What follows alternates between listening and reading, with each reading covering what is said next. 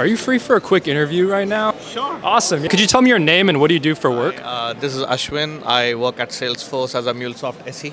How often do you use AI in your work? Lately, almost daily, I would say. I would use to research about customers, understand their revenues, understand how the company is doing. So basically, that's what I do on a daily basis. What are some common AI tools that you use? I'm using ChatGPT, which is OpenAI, and then I'm using Gemini. Have you ever talked with an AI before? Using the new Agentforce voice, yes. Awesome. And how has that experience been for you? I've tried OpenAI and I've tried Agentforce now. Seems good. If you're calling like a business, what would be your opinion if an AI answered your call for you? I mean, it's great to get quick answers. Unless it's not very complicated, I would be okay to talk to an AI. Have you ever talked to an AI actually at a business before? Not yet.